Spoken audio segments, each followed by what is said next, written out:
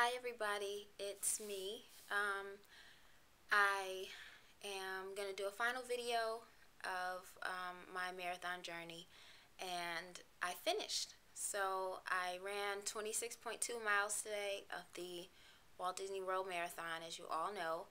I did very well. I'm very satisfied with my time.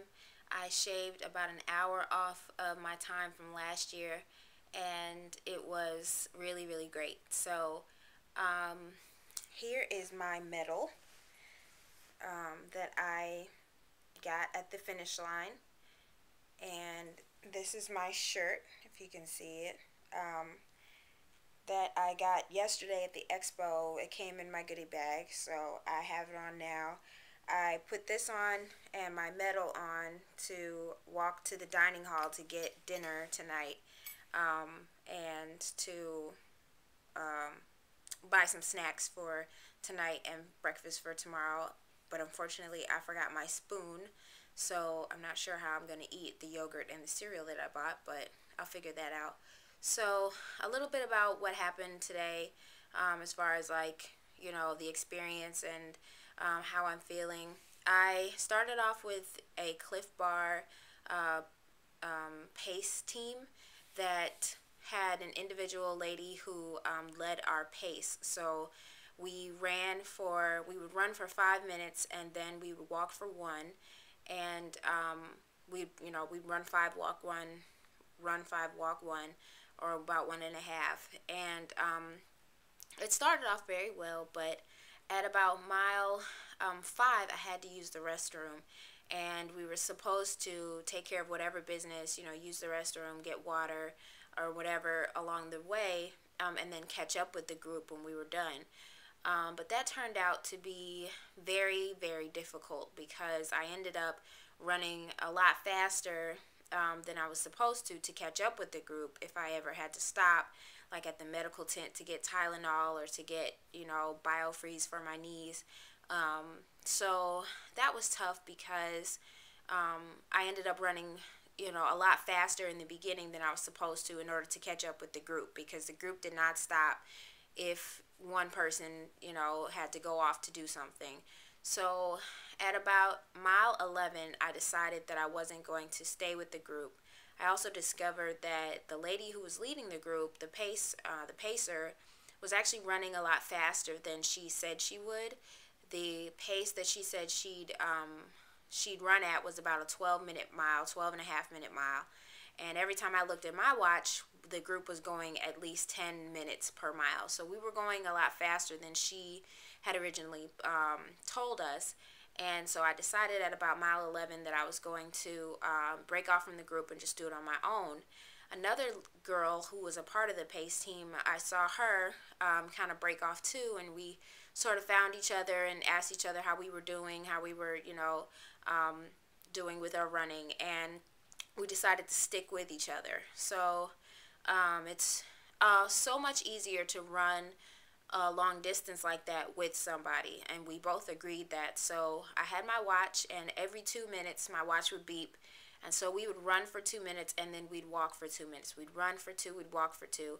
Right at about we didn't start that until about mile 14, though. So we just kind of ran from mile 11 to mile 14, just kind of felt it out. And then at about mile 14 is when we put that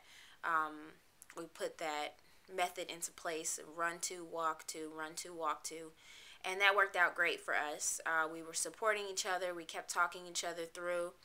The toughest part about running such a long distance is your mind and thinking that you can do it. And that is the hardest part, because you start feeling pain. My knees were hurting, my hips were hurting, my feet started hurting at about mile 19 or so, really hurting. I could feel blisters forming. So I we kept encouraging each other. We kept saying, you can do it, you can do it. We're finishers. We're gonna finish the marathon. And I was very glad that I had a friend with me, or someone with me to help me through. So We learned a lot about each other. We helped each other through, and I hope, her name was Bridget, and I hope Bridget, is proud of herself. I did end up, for the last about half mile, I did end up leaving her because we were both trying to stick with each other, but I wanted to run through the last half mile, and so she still wanted to stop and walk, and she told me to just go ahead, that she didn't want to slow me down. I gave her a hug, and then I just ran, the last half mile all the way through to the finish line. And that's it. So I looked up at the clock. The thing about the clock, the official clock, is that my corral didn't start until about 30 minutes after the first corral started, when the clock started. So I had to add about 30 minutes to my time. Well, I shouldn't say that, but when I looked at the clock, there was 30 minutes added to the time that I had on my watch. I didn't start my watch until I started at the starting line.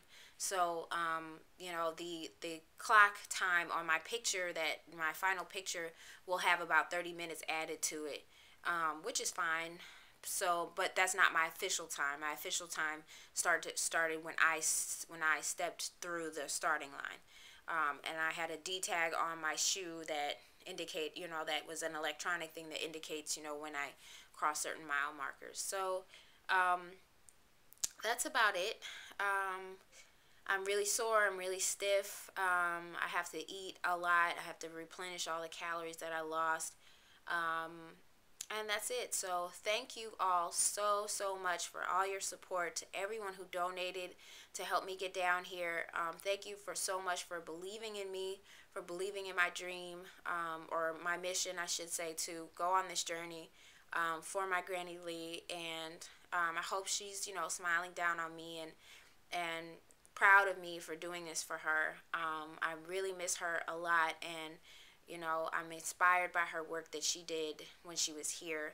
So this is just me kind of memorializing her in that way. So thank you guys so much for watching the videos, and I hope that I inspired somebody out there to want to run a marathon, or run any race, a 5K, 10K, whatever. Just get out there and do it. No fear, don't be scared. It's mind over matter. I didn't let fear take over when I first ran my first marathon, and that was actually my motivation to run the first marathon, was that I didn't want to be scared of anything anymore. So I did it, and you can do it too, and that's it. So I'll see you guys later.